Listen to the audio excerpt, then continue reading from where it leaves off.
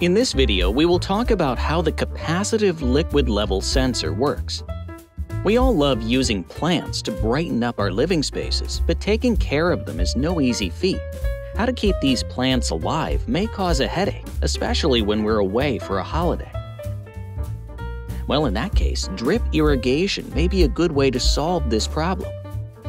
Besides, if we can monitor the water tank and get informed to refill it in a timely manner, then our dear plants may enjoy their vacation just as we do.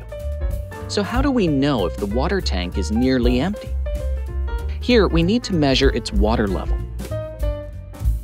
And there are many devices to do that, such as float gauges, hydrostatic level sensors, radar level transmitters, and ultrasonic level sensors.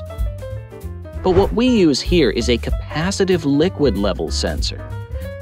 Speaking of capacitive devices, cell phone screens may come to our mind after Steve Jobs brought capacitive technology into the smartphone industry.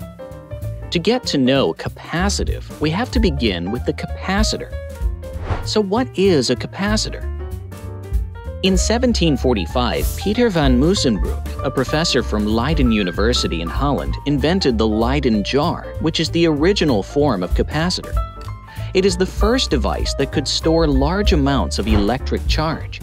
Then Alessandro Volta invented the voltaic pile, the prototype of the modern capacitor.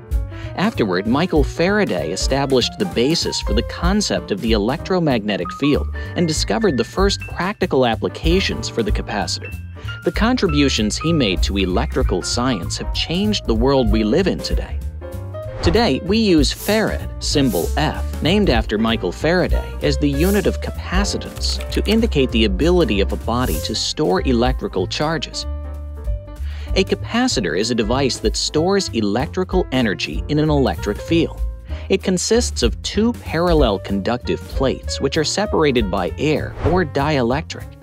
Based on plenty of experiments by our pioneers, we have learned that the capacitance of a capacitor is affected by the area of the plates, the distance between plates, and the permittivity of dielectric material.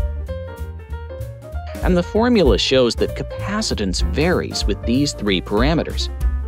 For instance, when the liquid level rises or falls, there would be an alteration in the distance between the plates, the effective area of the plates,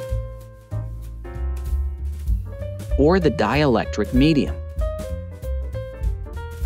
This DFRobot capacitive liquid level sensor is an example of detecting liquid level by dielectric medium change.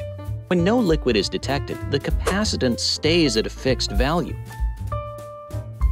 Otherwise, it shifts with medium changes. Hence, we can determine the presence of liquids by detecting and processing capacitance change. Now, install the liquid level sensor outside the water tank and connect it to a controller. Let's see how it works. When the liquid level falls under the sensing point, a prompt will be sent, and the valve will be closed. Refill the water tank, and it's all ready to go. If the soil humidity is lower than the threshold, the valve will open to water our plants through drip irrigation. Otherwise, it will close to avoid drowning. Thanks for your likes on our videos. Your support is the greatest power for us to make more videos. What else are you interested in? Tell us in the comments. Thanks for watching. If you like the video, please subscribe, like, and comment for us.